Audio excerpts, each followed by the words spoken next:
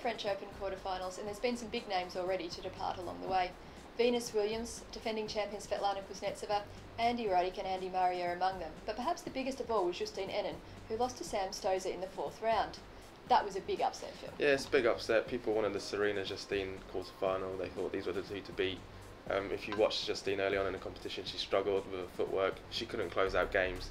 And against someone like Sam Stosur, who's got the power to take Justine on, it's not that much of a shock. It's just the name is a big shock to go out. Well, it is, and it's the 4th round. We did expect her probably, if she was going to go out, it was going to be Serena who did it. So, full credit to Sam. She was a semi-finalist here last year.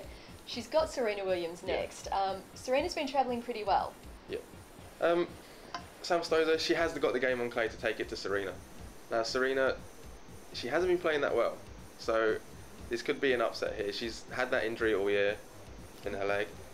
But she's starting to find her form, but is she really in championship form? Well, I would say yes, because apart from one dip in form when she was ill, and look, she dropped a set there against Anastasia Pavlyuchenkova, but bounced back once the tablets kicked in, and I think she's been playing the kind of tennis that is title-winning form. And you look at who else is remaining in the draw, and Possibly Stosur is the only one left to, and Jelena Jankovic. Yes, and they're all on one side of the draw, so it's definitely the toughest side of the draw for the women. And yes, you've got Stosur and Serena in a quarter-final, and then you've got Jelena Jankovic is in the other one, so that's tough. On the men's side of the draw, Andy Murray made it through to the 4th round after a tough first round where he almost lost to Richard Gasquet. He then found some form, but Thomas Berdych got rid of him pretty easily. Yeah, he got dispatched really. Just too many unforced errors, not enough winners from Murray. He's got the defensive game that should suit him on clay because he can chase it down, but he just doesn't have that weapon. He doesn't have that one single shot where he can rely on to put it down the line. He maybe cross court backhand, but that's not something you can rely on. That's just an opportune moment. And Andy Murray is really going to have to find his game for the grass court season because Wimbledon is just around the corner.